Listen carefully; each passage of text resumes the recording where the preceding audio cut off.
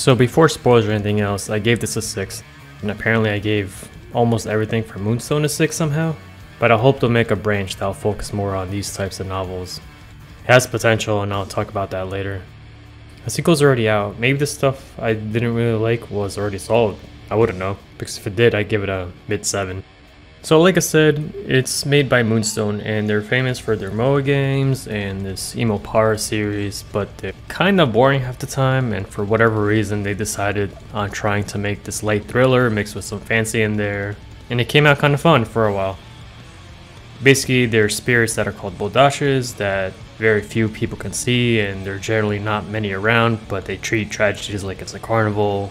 And what they can do is they can enter people, and once they do, you're basically just getting Final Destination. So if like there's more serial killers on the loose, obviously more spirits show up just because of how their nature is. And in the plot, the serial killers are generally somewhat unhinged people, no shit, that get possessed by these red or evil bodashes. And this time it's called the Joker, which is kind of, come on man, but whatever, I'll ignore it. Your party goes into these dreams of the possessed users and somehow try to kill off the red bodashes that are consuming the host's soul. It dips in quality pretty fast after chapter 1, where it leaned to being more campy. Honestly, it was already leaning towards that, where there was way too many CGs at certain parts where it just started being funny instead of some kind of psychological horror.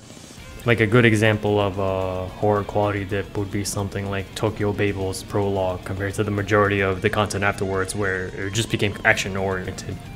But even so, it's still entertaining until the common story ends, where it just should have ended there. I guess Moonstone just wanted to insert at least a little bit of what they're known for, except it was just not competent. Because even in the true route, it's not like you learn much of anything else outside of maybe 2 minutes worth of backstory that could have been just added to the common route. The easiest way to explain how unneeded it was is like, the common plot took me around a week, and the routes took me over a month, and altogether is like the size of the common route.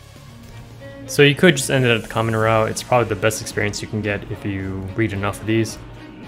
Mifyu's plot was pretty interesting when it actually gets going, and it made sense since it does call back from the common route on what she was doing, which is something that they were at least trying to do with Suni's route, but didn't do anything with it. It was the pure Moe game section. And I thought she had the most potential, and then nothing happened. So that kind of sucked. And while I liked Mahoro, and there was a good enough premise to do something, nothing was done. So it's kind of worse than Hatsune's route somehow. At least Hatsune had nothing to do, so it's just the Moe game. So whoever just likes those will just rate that highly. Mahoro at least had something, and nothing happened.